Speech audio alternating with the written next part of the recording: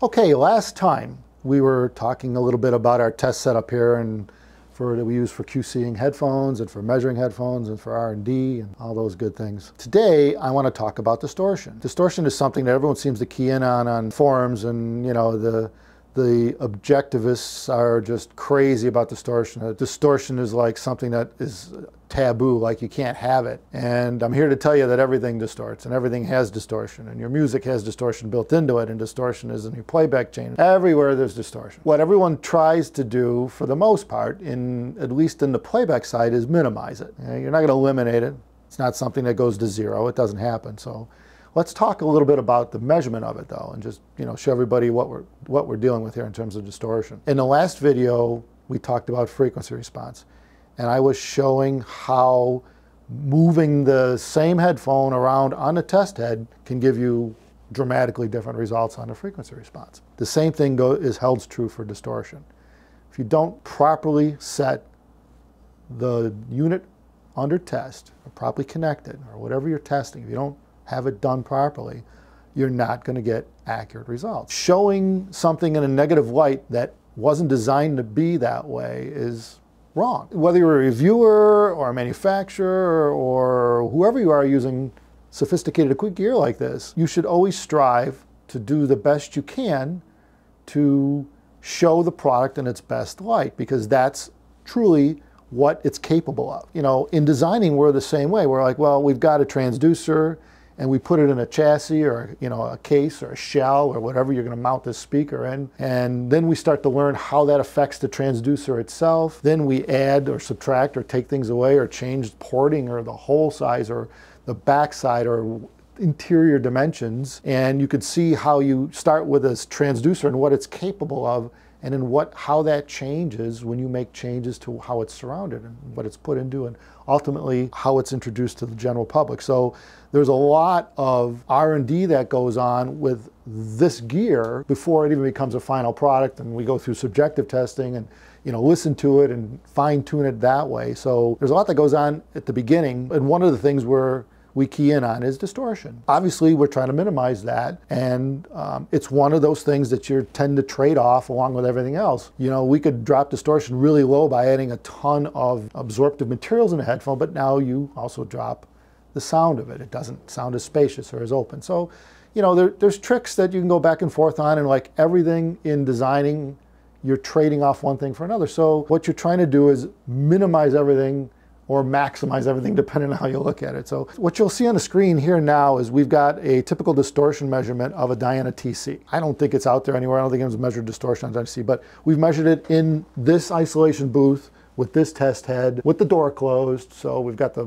minimal amount of noise in here. And you can see that even below at 20, the Diana TC's distortion is around, looks like it starts at 0.06% at 20 Hertz.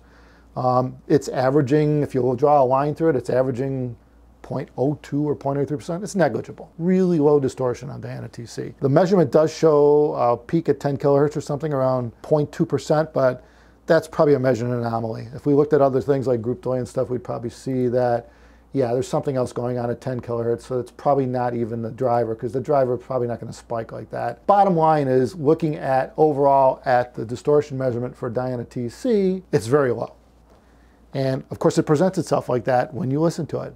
It's clear, it's got clarity to the source. It's somewhat particular of the amplifier and the electronics you're using with, because now the headphone itself isn't doing the distortion, right? Everything else is probably doing more of it.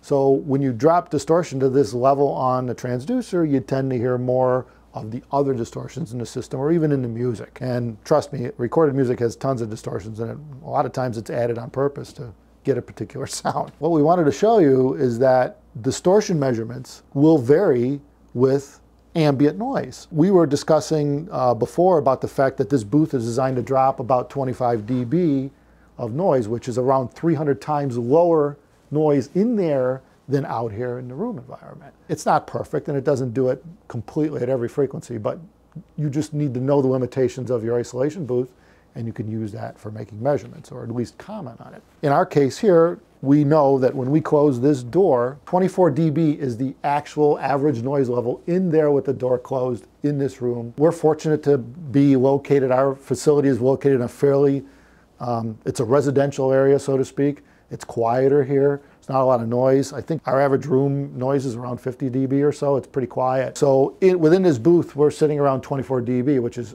really low. I'm talking absolute level of noise level. What that allows us to do is accurately make measurements in there over and over and over again without worrying about if somebody dropped a book in the next room, or if somebody opened a door somewhere, or if UPS rang the bell, because none of that's getting into the measurements in here. If I took this measurement head and I simply had it on a desk here, all right, willy-nilly style, and then put the headphone on it, my distortion measurements and my frequency response measurements are now subjected to whatever's going on in the building. There's no isolation, zero isolation. So it's difficult to say, you know, unless you make a ton of measurements and they all come out the same. Of course, you can make a ton of measurements and they all come out the same with the same distortions in it too. But there's no good way to accurately measure distortions at this low level, like Diana TC, without having an isolation room, chamber, or something to eliminate the sounds in the environment. There's no way to do it, especially with open back headphones. We're doing some R&D on something, and so we're attempting to see how the change on the headphone affects the below 1 kilohertz range. So the headphones not be moved on the head, it stays the same, and we could just implement the changes from here. It's a physical change on the chassis. Bottom line is that we're making changes to the headset, measuring it, making a change, measuring it, making a change, measure it, without moving anything. So the placement's always the same. And every time we measure, we close the door so we're not getting ambient. We'll have a close-up of this on the screen, but you can see that above a kilohertz or so, which we're really not doing anything to, you can see how these 15 measurements are nearly identical in nature. There's no variation above here, which means every one of them, every measurement is the same because of the lack of noise or the lack of ambient noise adding bumps or whatever in our measurement. So if we made these same measurements with the head sitting on a table, you would invariably have things going on in here, particularly in the range we're looking at, in the bass region where we don't want to have anything affected. You would have things going on there from somebody moving something or somebody walking by or who knows what, you know, a plane going overhead. The thing is the microphone's very sensitive. It's going to pick that up and it's going to add to your measurements. Now you got to question, particularly when you're doing R&D, you got to question, well, is that measurement accurate? And did that change, was it that change I made to the headphone caused by the change to the headphone or something external? It's really important to have an isolation booth when we're working on this stuff so that we can see these various changes that go on here in below the sub 1 kilohertz range, and yet, you know, not have them affected by ambient noise. I know this was supposed to be about distortion, but that's the whole idea, is that when you're measuring for distortion, you've got to make sure that the distortion isn't being caused by something other than the device under measure. When you look at the methodology that's involved with a lot of these measurements, I can almost guarantee you that there's an external factor when you're looking at frequency response and distortion that wasn't isolated and wasn't even cared about. It was just the measurement was done, let's move on. As manufacturers, we don't have the pleasure to do that. We can't assume that it's okay.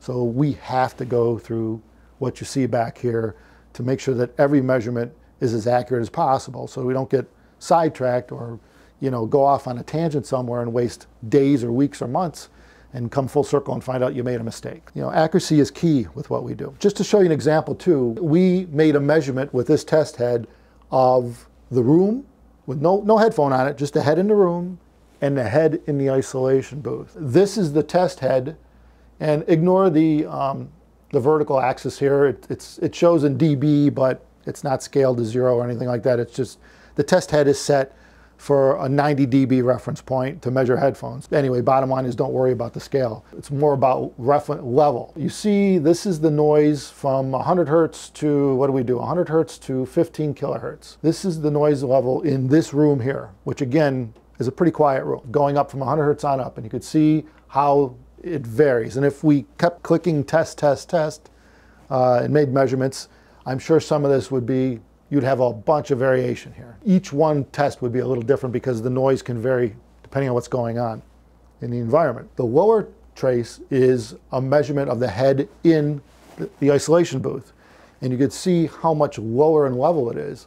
In effect, it's about 25 dB down. So what we're looking at is a difference of about, again, like I said before, around 300 times or so on average, quieter in there than out here, which obviously is going to reflect on the measurements. We can even pick on something in specific, like if we look specifically at 3 kilohertz. In this room, at the time the measurement was made, there was a peak at 3 kilohertz here, which shows negative 45 dB, all right, which is 45 dB down from 90. Bottom line is that the peak, that peak here, which happened to occur while the measurement was being made, was about 10 more dB, all right, louder than in this booth. So we go from 25 dB louder out here to 35 dB loud out here. Remember, dB is a logarithmic scale. There's no way that you could say that, well, it's okay to make a measurement under those conditions, particularly for distortion. You'd have to be looking at ambient too, and somehow filter that out.